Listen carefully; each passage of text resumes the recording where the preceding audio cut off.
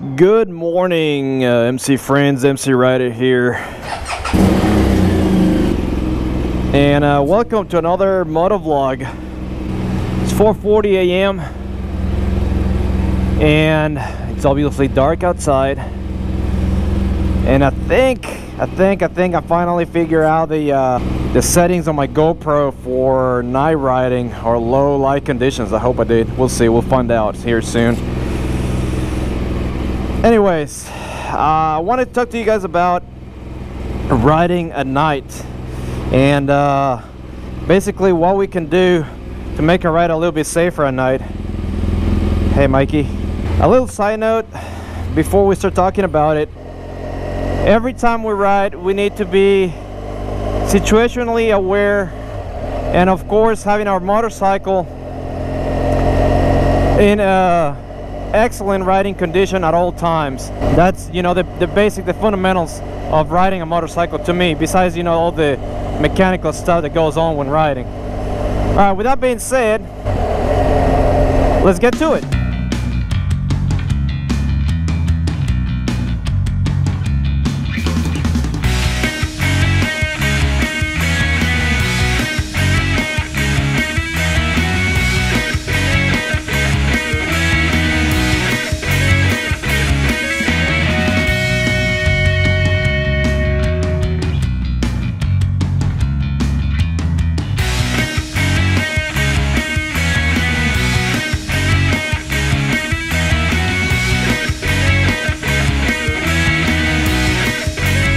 So, yeah, so riding at night is a little bit more dangerous than riding during the day.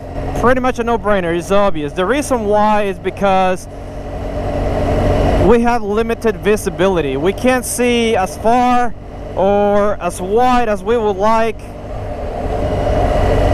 or as we do during when we're riding during daylight. So that's the reason why it's a little bit more dangerous. So there's not a whole lot that we can do to make it better, but there's a couple of things that will help us be a little bit safer out there. So now, since we can't see as far as we want or as far as we do when we ride during the day, and then other people out there, I mean, they're experiencing the same thing basically, so they can't see as far either, right? So especially right now, see, we have a little bit of fog here, so I have to be a little bit more careful when I ride. So my riding is gonna have to be changed or adapt to that.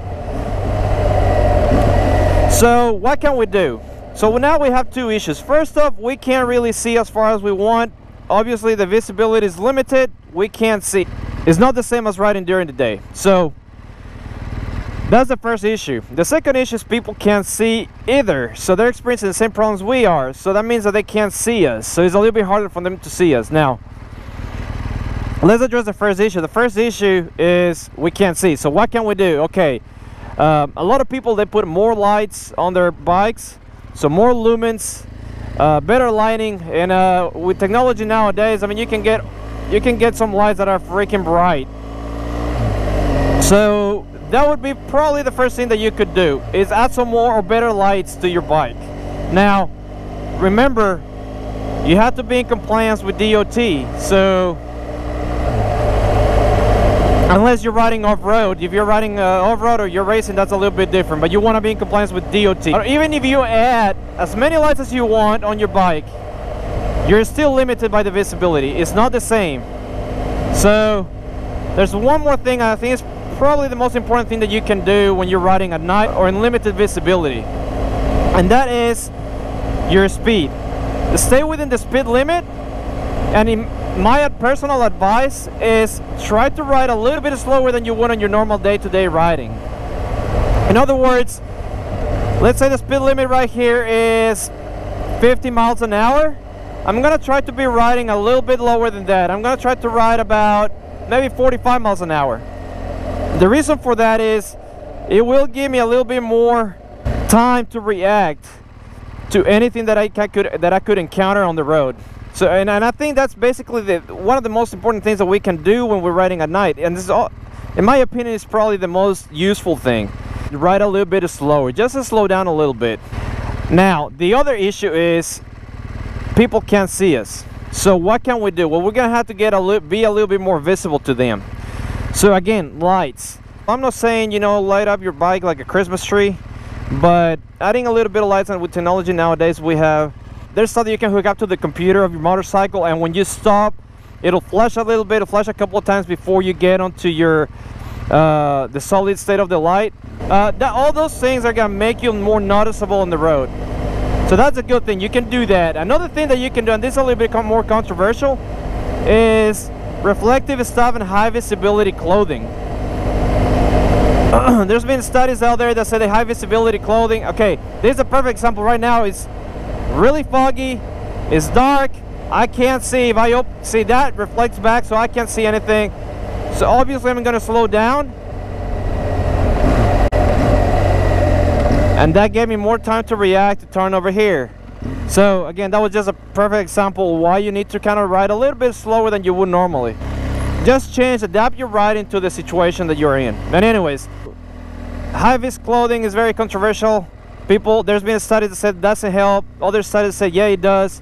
In my opinion, even if it doesn't help, it's not gonna hurt you anything, so just wear it. Nowadays, a lot of motorcycle jackets and motorcycle clothing come with a reflective stuff built into it, and I think it's a nice, good feature that you have. Just use it, you know, take advantage of it and use it. So anyways, guys, those are my two small little tips that hopefully they help you in your day-to-day riding, especially when you're riding at night or in poor visibility conditions like tonight. And if you think there's anything else that we can do, if you have any more suggestions or advice for us, let us know in the comments below. We can all learn from each other, and we're here to help each other out. We're a good community. So anyways, guys, that's it for me, and until we ride again, guys, ride safe.